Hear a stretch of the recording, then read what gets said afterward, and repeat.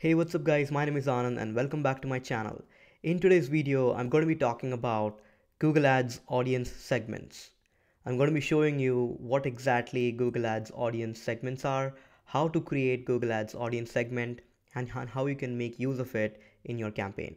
So let's get straight into things. Alright, so the first thing is when you log into Google Ads Manager, you can click on Tools and Settings and then click on Audience Manager. Now this is where you will create a new segment. A segment is basically a subset of your total audience, and they have certain attributes. Now, in order to create your own audience segment, you can click on Custom Segment and then click on this plus. Now this is where you will be actually defining who exactly will be in this segment. Now, there are two ways in which you can create an audience segment. The first one is the default one, which Google says is people with any of these interest or purchase intention. Now, if you think about it, basically what Google is saying is that your ads will reach people with those interest or purchase intentions based on your campaign setting. Now, in this case, it's saying that enter keywords describing your ideal customers' interest or products and services that they are actively researching to buy.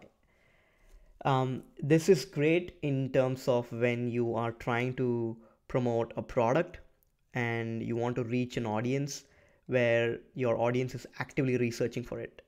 You can kind of say that this is almost like mimicking an in-market audience. So I'm just going to take an example of HubSpot CRM over here. Everyone knows, the HubSpot, marketing automation platform. And let's say, I work for HubSpot and, I'm trying to run Google Ads for HubSpot. What I would do is I would try to figure out all the different keywords that is related to my product.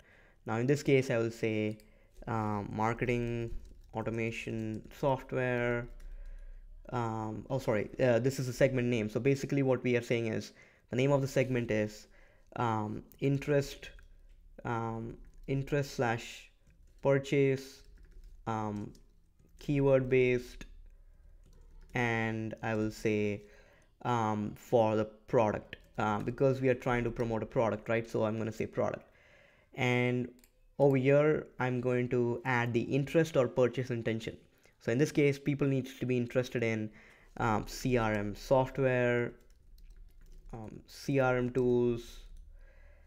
If you just type CRM, right, Google will automatically give you some suggestions. So in this case, sales CRM software, CRM for small business, free CRM, and as you can see, it's giving you more recommendation. Now, this is great, and you can keep on adding, and you can define your audience until that you have enough data.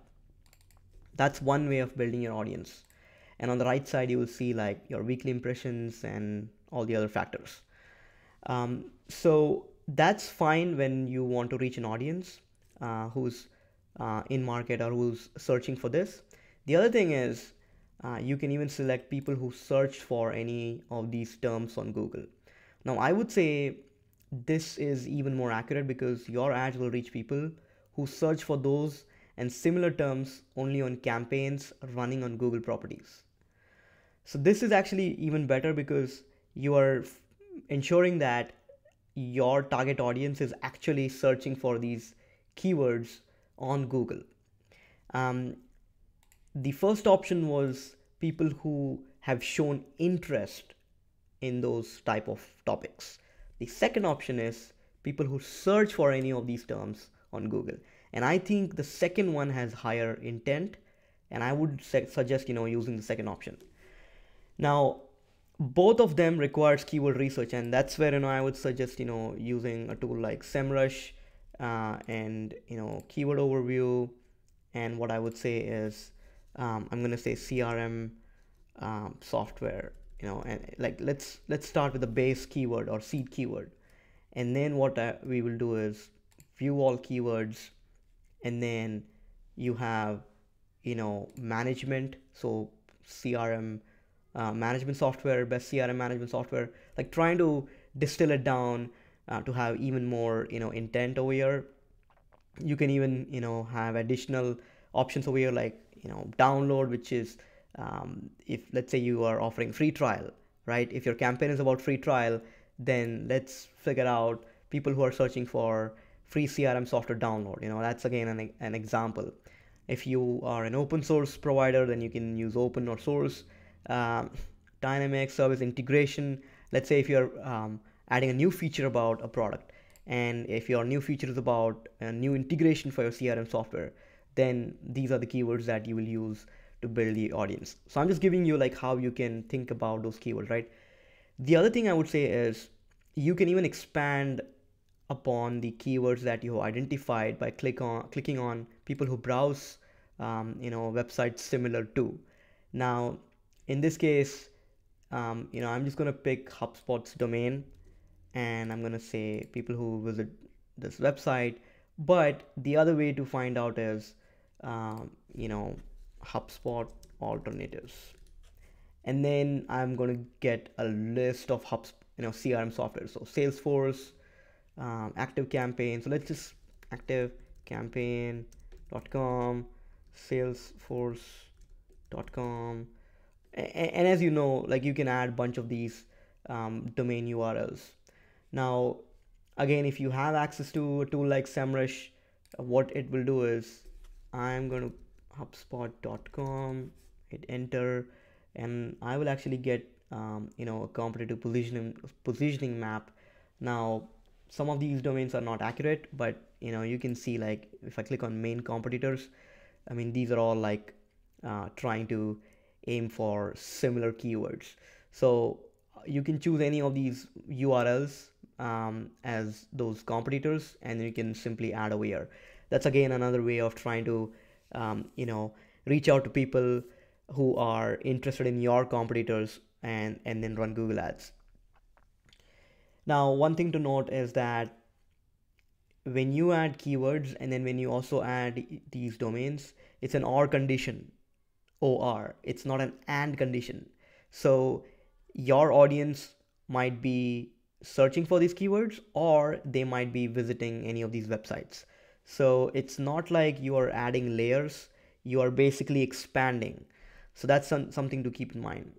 You also have an option to add apps. So let's see, CRM apps, iOS.